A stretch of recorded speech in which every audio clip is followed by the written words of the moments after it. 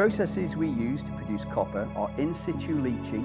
and solvent extraction and electrowinning, otherwise known as SXEW, which is a commonly used process. First, a weak leaching agent is distributed evenly over the top of the waste dumps through an extensive network of dripper pipes. Copper within the rock is leached out by the solution that slowly drains through the dump until it reaches the natural ground level, and then flows out from under the dump, following the natural bedrock gradient into a thick plastic-lined collector trench which runs along the edge of the dumps. From the collector trench, the solution, now called pregnant leach solution, is pumped into storage ponds and then onto the processing plant to begin the solvent extraction stage of the process, which concentrates a copper-rich solution that is then pumped to the electrowinning building, where it is plated by electrolysis in a series of cells that are similar in look to a large car battery.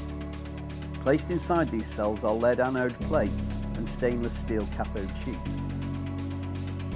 As the electric current runs through the electrolyte, the copper molecules attach themselves to the cathodes and sheets of at least 99.99% purity copper are formed.